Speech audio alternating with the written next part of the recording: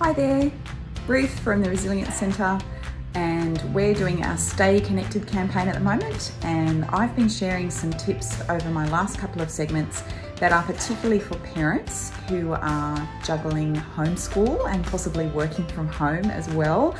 Looks like we're in for the long haul with this one, and wow, it's quite something, isn't it? If you've never taught your kids before, what an experience to try and get your head around. So if you're like me and you've got young kids at home, this one's going out for you.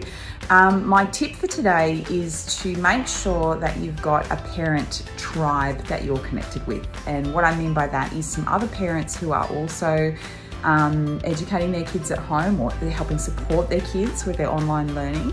Find some people who are pretty like-minded, who you can connect with in some way. So that might be a Facebook group, a messenger chat, maybe getting together even on Zoom or a similar sort of platform.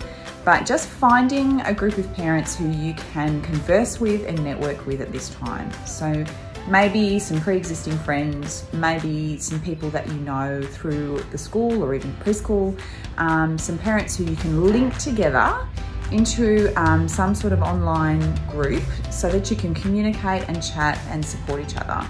So if someone hasn't already reached out to you and added you to a group, why not be that person to start the group and just pull together a few people?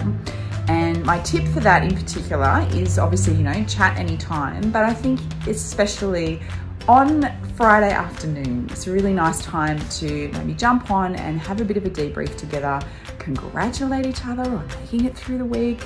Hopefully everyone's, alive, well fed, and has stayed relatively sane, and you've done an okay job.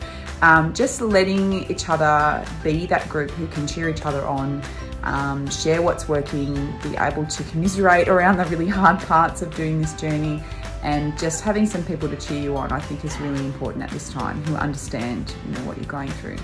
So why not do that? If you're not already part of a group, reach out, make some connections, and look after each other as we do this journey together. Take care, bye.